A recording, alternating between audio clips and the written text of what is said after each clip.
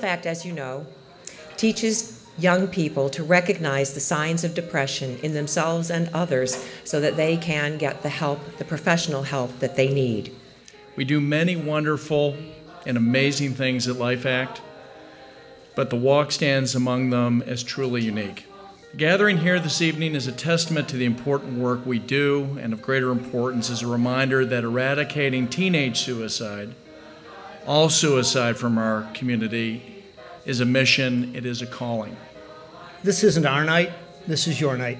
We'd like to thank all the individuals, the walk teams, and the school teams for all of their support, not just tonight, but 365 days a year. Our new name really embodies the essence of what we accomplish. We take an active role in preserving life. It facilitates a discussion where previously there may have been none, mostly due to stigma. Because I knew you, I have been changed for good. LifeAct helps enormously by providing our school with relevant mental health information to our students.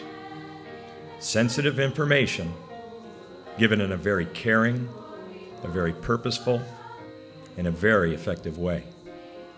LifeAct has helped our students become ambassadors for each other. Most importantly, LifeAct provides us with another heart that allows students to know how much we care and how special they are. Your friend may tell you they're hurting before they tell us.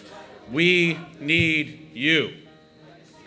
With your help, more kids will get help.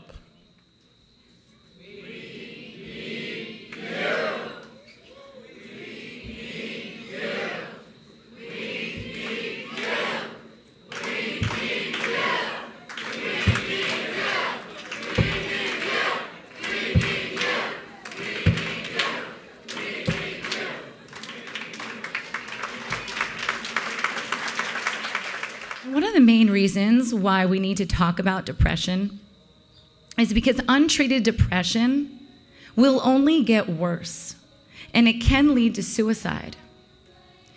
And while suicide is a preventable public health problem, it is still one of the leading causes of death in the United States. So let's start a conversation. It's only through open, honest dialogue that we are ever going to be able to overcome the stigmas that are attached with depression. When you go out tonight, look up into the stars, and we're so lucky we have stars out tonight. So find a star and hang a happy memory of your loved one on that. And also know that your loved one would want you to go out and create more happy memories. Our loved ones don't want to be remembered by the way in which they died, but by the way in which they lived and the joy that they brought into our lives. Because I knew you,